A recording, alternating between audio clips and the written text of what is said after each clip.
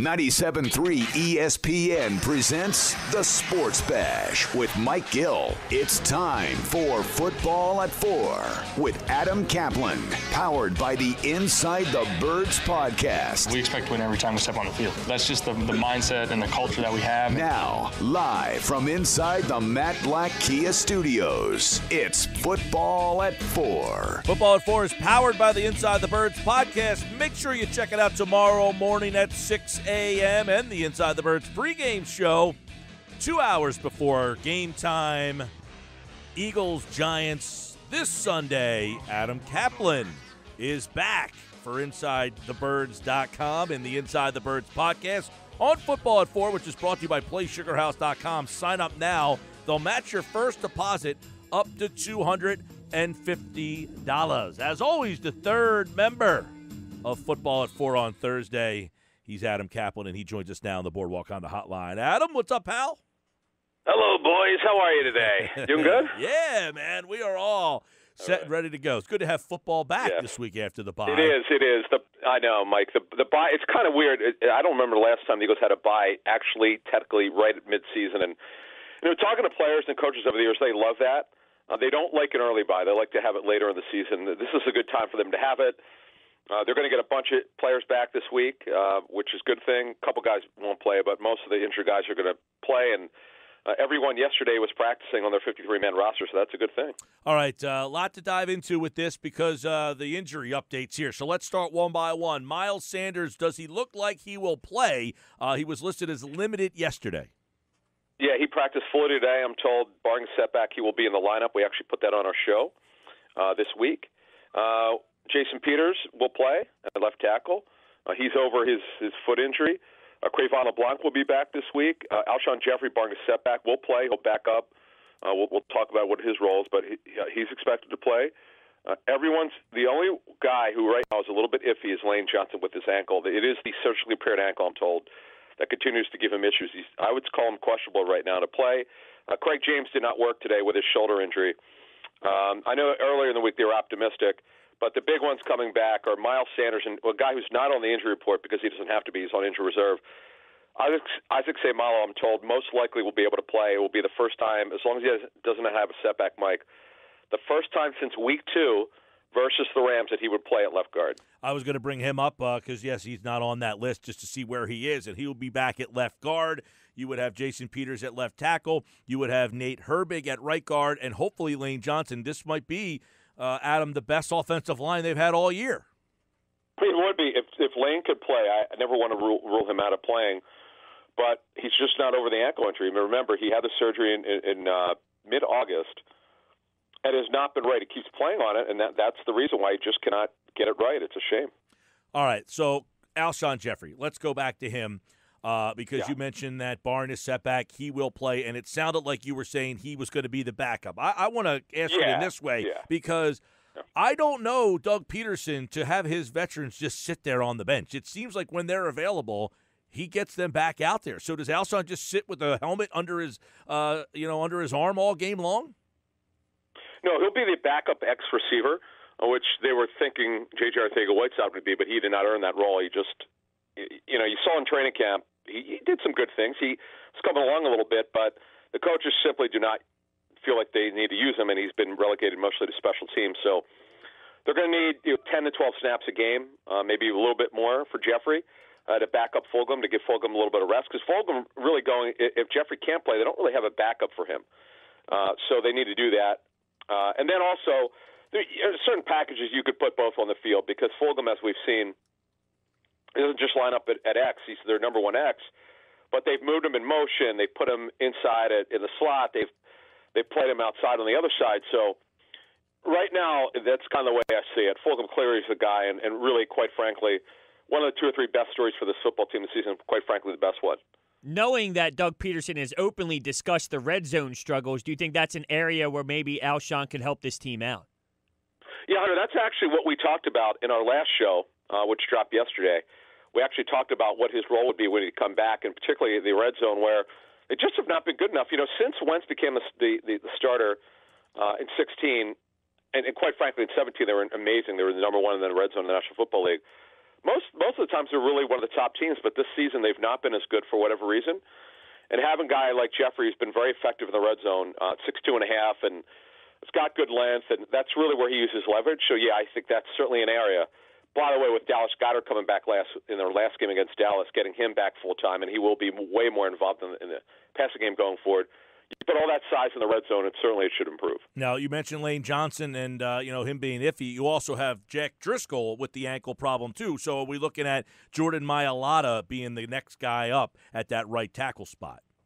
Yeah, I think it will be Mailata there at right tackle. If for some reason that Driscoll can't go, he's still questionable. I call Driscoll questionable, Lane questionable. See, the thing that they have to answer, we still have not gotten a clear answer on this question. We know that Lane Johnson keeps going to games and leaving early. That's just something that they've had to deal with.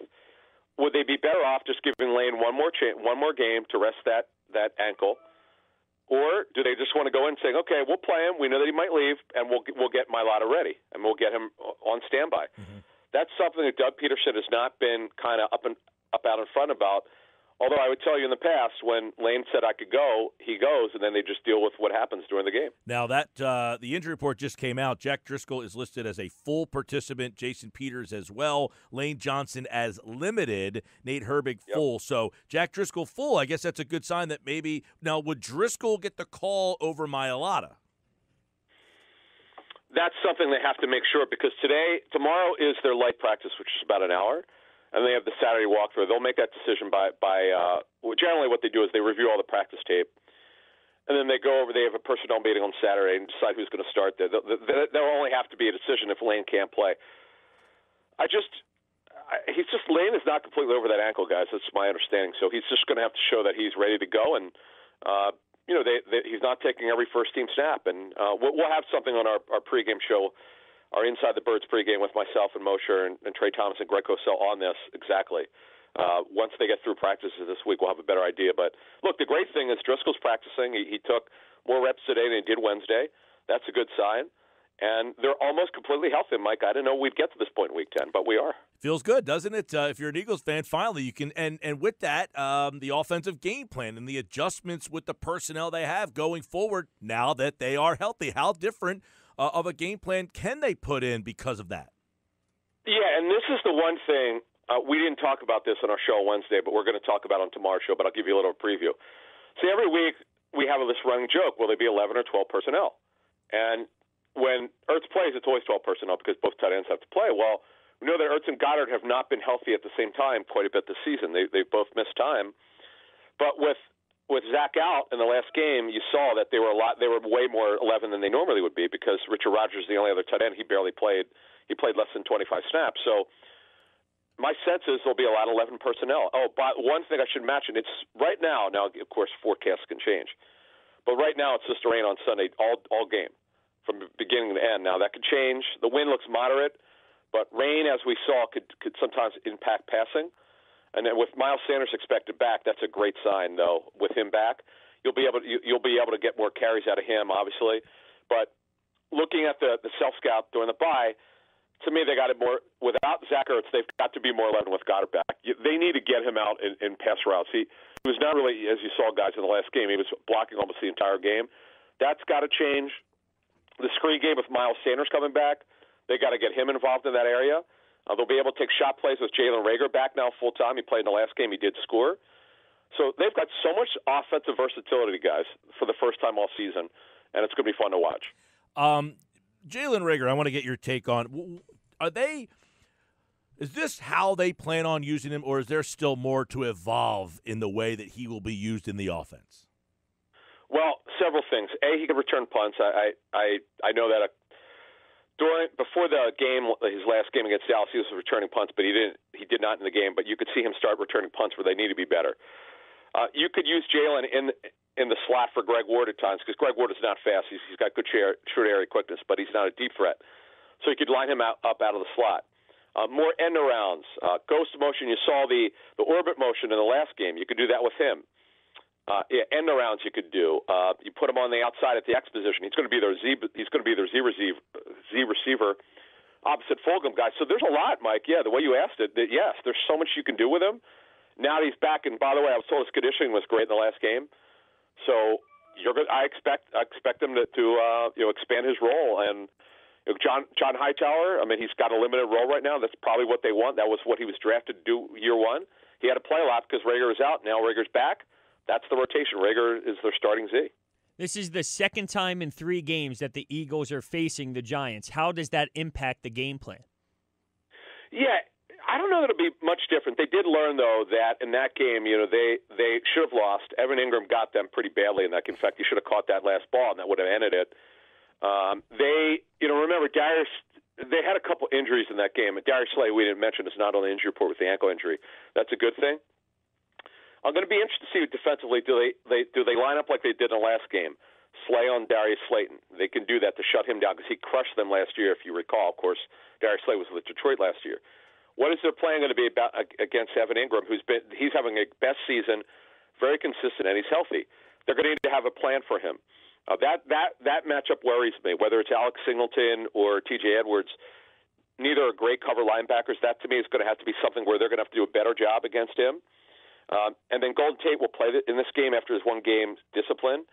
He'll be back, so I do expect the Giants to spread the Eagles out. That they're deep at wide receiver. And then the thing, though, that helps the Eagles is they're a good run defense with no Barkley this season because he's on IR with the ACL injury. You don't really worry about their run game. Now, Wayne Gallman, if you remember that game, Wayne Gallman started to get the job done in the third quarter. They started to break down against the run for a quarter there. That cannot happen. But overall, I think the way that the Eagles' D-line is playing, they should have an extreme advantage. By the way, against an offensive line, I don't know if you guys caught this, they're actually rotating offensive linemen. Now, they're going to get Will Hernandez back from the COVID list, one of their starting guards, but you can't have that.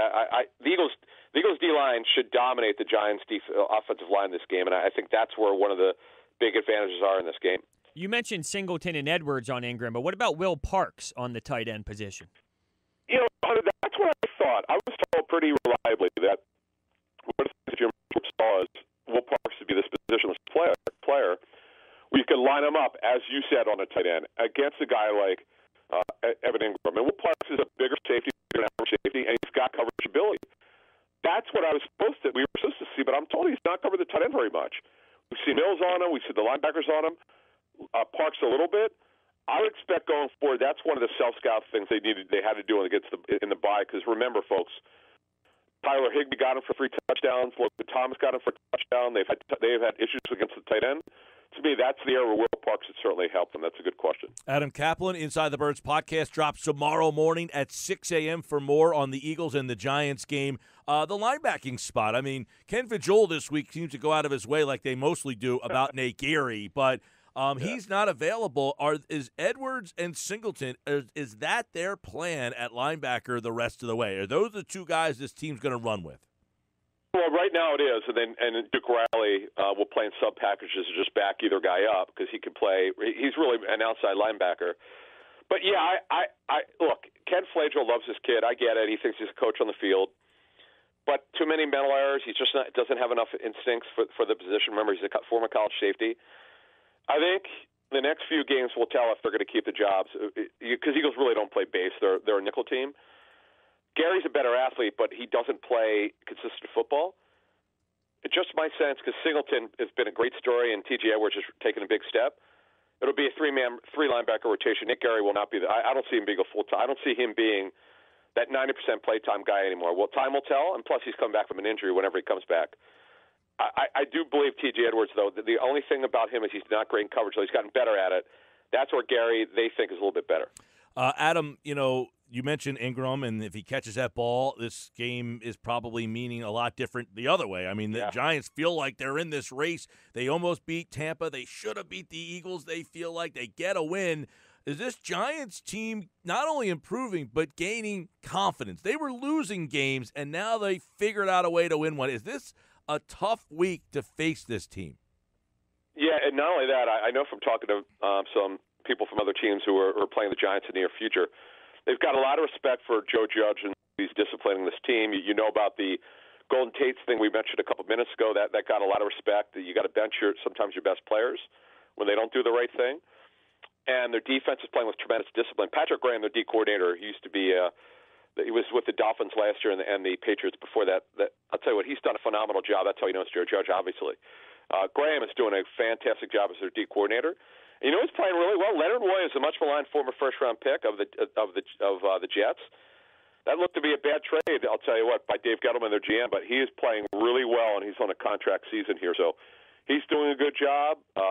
Their D-line is no joke, man. They're a 34 front, but they're playing with a lot better discipline, and Logan Ryan's giving them really doing a great job as a free safety. Then also in nickel, he slides inside guy. So this is going to be a challenge.